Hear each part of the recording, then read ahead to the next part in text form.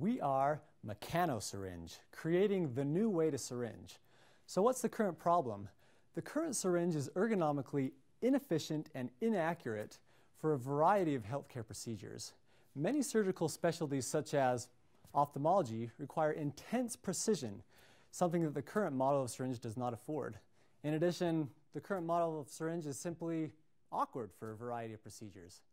Finally, if you notice, the current syringe is often handled like a pencil. However, there's no current way to dispense the fluid. Our design, the mechanical syringe, solves these problems. What we did is we took the mechanics of a mechanical pencil and combined it with a syringe to give us the mechanical syringe. The mechanical syringe provides improved dexterity, increased precision, and ease of administration. The way that it works is the syringe is held like a mechanical pencil.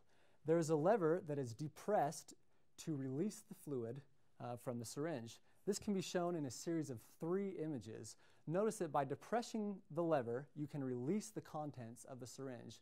You can do this, click one time and it will release a preset amount of fluid, or by continually holding down the lever, it will decrease the total amount of fluid in the syringe. So what's the current market of the syringe?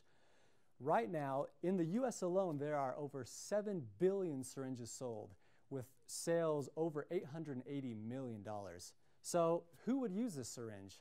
Basically, any surgical specialty that requires precision and accuracy would benefit from this model, including dentistry, ophthalmology, plastic surgery, otolaryngology, and a myriad of other specialties. In addition, immunizations would benefit greatly from this product, as well as we can enter a vastly expanding field of pre-filled, self-administered medication. In conclusion, our syringe is a novel approach to drug administration.